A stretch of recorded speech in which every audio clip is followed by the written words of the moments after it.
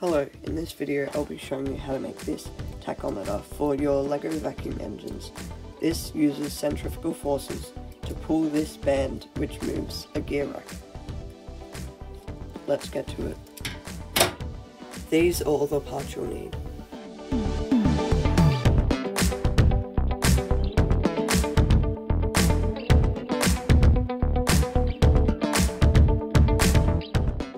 I made this video because there were lots of comments asking for it, so if you want a video on something, just let me know.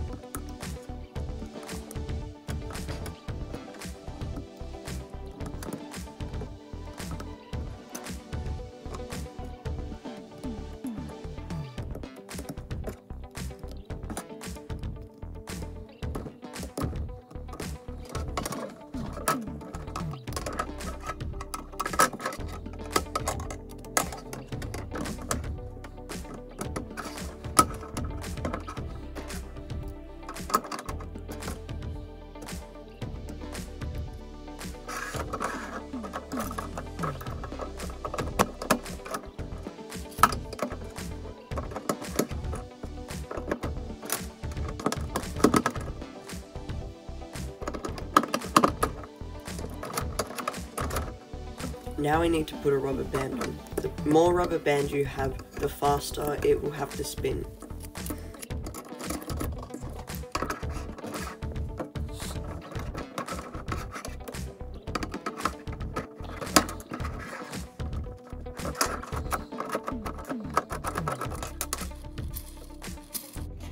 Now, I can't explain this, but you'll have to build your own frame to fit your engine.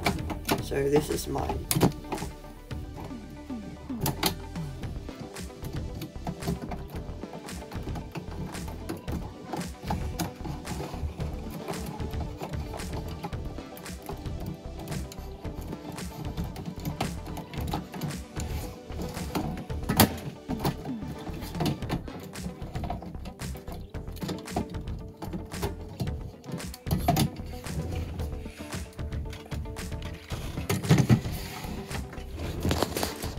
This is my inline 2 LEGO vacuum engine that I'll be using to power this.